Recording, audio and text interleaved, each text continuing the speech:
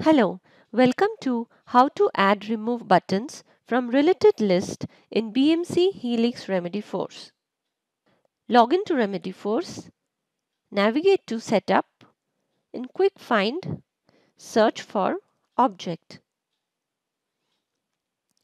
Click on Object Manager.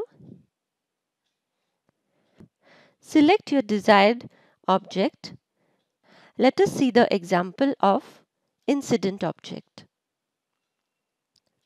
Click on Incident, Page Layouts. Since we are using lightning, so we are going to select Remedyforce Incident Light 1.0. So here you can see fields, buttons, quick actions. Let's search for related list. These are the related list available.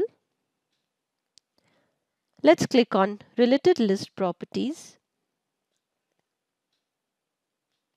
Expand buttons.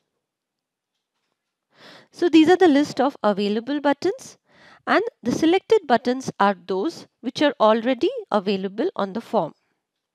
Now, if you want to remove one of these, click and select remove. And if you want to add, then click under available buttons and click on add. Click on OK. Let's save this.